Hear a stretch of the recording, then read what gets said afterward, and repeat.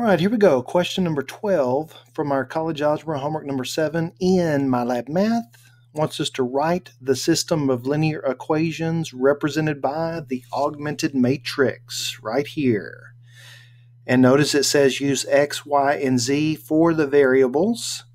So I've got our problem written down up here. Let's see how we're going to convert this from matrix to equations. First things first. The first column here is going to have to be the x terms. So all of these numbers, the 305, those are the coefficients of the x terms. The middle column, those are going to be the y terms. Next, we have the z terms. And then on the other side of the augmented matrix, these are the constants. So if we look at our MyLab Math, it says write the equation represented by the first row. They're going to want the first row first. And so if we write that equation, that's going to be 3x plus, now notice that there is a 0 in place of the y, so there will be no y's, but there will be 4z equals negative 10. So that should be our first equation.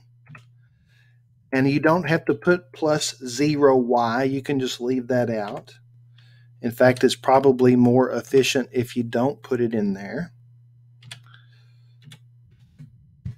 And so there's our first equation. All right, second row. Second equation is going to be, let's see. We've got y minus 2z equals 14. And again, if we scroll up and look at that middle row, you can see that we have 1y, which is just y, negative 2z, and then equals 14. That's our constant. All right, so here we go. Y minus 2z equals 14. So far, so good? All right, third equation. 5x plus 2y plus there is no z equals 6. 5x plus 2y, see that? No z equals 6. And that is how you convert an augmented matrix to a system of equations. I hope that was helpful. If you have any questions or comments, feel free to put them in the comment section below, or you can text me. And thanks for watching.